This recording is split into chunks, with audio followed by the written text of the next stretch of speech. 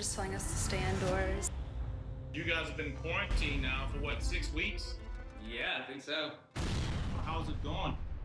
You copy. I want to go home. You didn't say you were moving out this weekend. You said you were moving some of your things. Hello? Hello? Just have to be patient, okay? And then it'll get better outside. Have you looked at us? We're dying in here. I bet you're just waiting for one of us to die so you can have all the food that you can eat. There's no food in the pantry. There's no food in the pictures. I hate it all. What's going on? I'm rationing the supplies. I didn't think we'd be resulting in cannibalism this quickly. It's not your call. Quesadillas for like 20 people? Groups break down into self-interest during times of scarcity. There's no meat to be found anywhere. Josh, keep pushing and make you can see what happens. You left your coffee pot in your trash can. We want different things in life.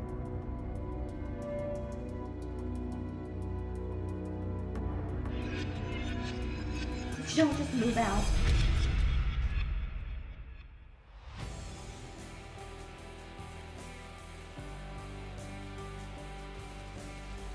How long are they supposed to be on for?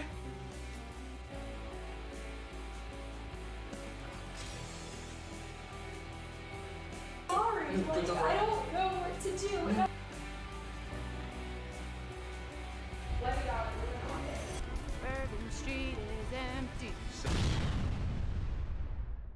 We get reports on you all the time so that we can kind of keep up with you. You felt he had feminine traits.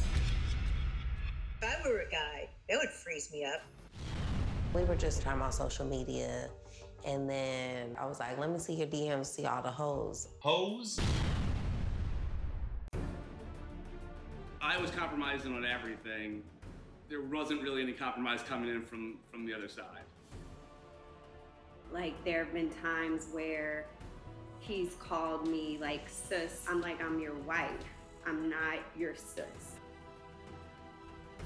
Do you love Sam? Have you told him that you loved him? Do you love Sam? I have told him I love him. Yes. I'm committed to that we aren't the best options for each other. This makes me feel like you were just so checked out and like straight up don't want me. This is insane. It is such a ghost town right now. Everything's closed.